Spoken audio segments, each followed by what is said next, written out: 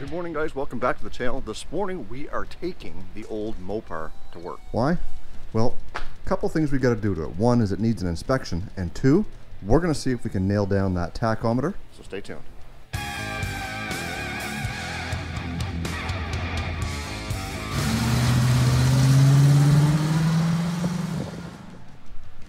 Okay guys, so we're back here at the shop, and this afternoon Tim and I have been tinkering away at the old Mopar trying to figure out what is going on with the tach, and we have solved the mystery. Let me show you. So right there is the bulkhead connector. This is where all the wires from inside the car come out and distribute power and what have you throughout the hood compartment.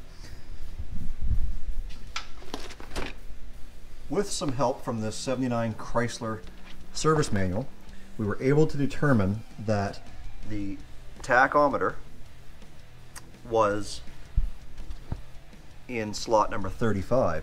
So when we went to the connector and looked at slot number 35, there was no wire in it, either on this side or on the inside. What I had to do was I ended up having to take apart the dash and unplug the instrument panel to see if there was in fact a wire that plugged in to the dash, and there was not, which made me remember that back when I initially restored the car, the wiring harness inside the vehicle was beat up pretty bad. There was some burnt wires, there was some chewed wires, so I found another wiring harness out of another vehicle, put it in here, never thought anything of it, not realizing that the tach didn't work, but nevertheless at the time I thought it was something under the hood. Unplugged the harness, looked at the pin, there was an empty slot. So what did we do? We filled that slot with a wire.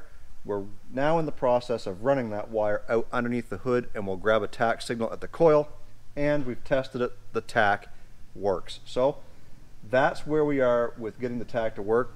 By tomorrow sometime we should have that working, and I will do a follow-up later on in this video. So now you guys know that we're going to have a tach working for the dyno test this coming Saturday. So having said that, let's get you an update on some other things around the shop. So the old Honda CR-V is back together. It's been up and running, out for a test drive, and it purrs like a kitten. The head gasket was the problem. We did notice that. We did confirm that once we got the head gasket out. So let's start her up so you can take a listen.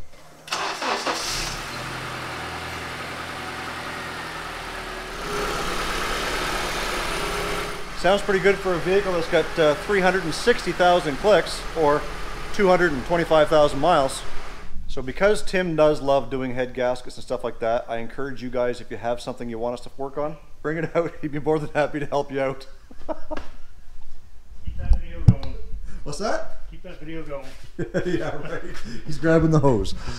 Well guys, after a whole lot of standing on our heads underneath the dash of this car, we finally got a tach working. We've got the signal coming off the coil here.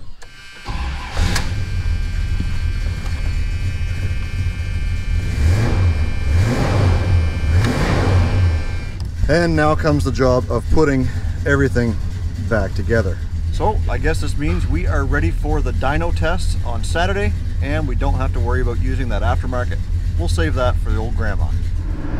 Well, I'm happy to get that tachometer finally working on the old Mopar. The other thing that I did that I didn't show you was I bypassed the AC compressor on the front of the engine. I'm hoping that that will free up a few more horsepower for the dyno pull and help us get up to that goal of where we want to be. So by the time you guys watch this, it's going to be...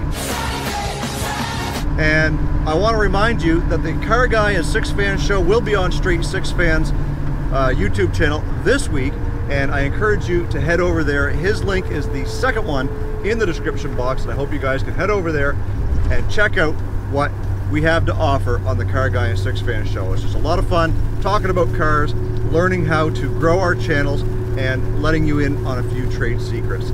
So having said all that, I hope you guys have a great week. Focus on the windshield, not the rear view mirror. I love you, God bless. Let's do it again real soon.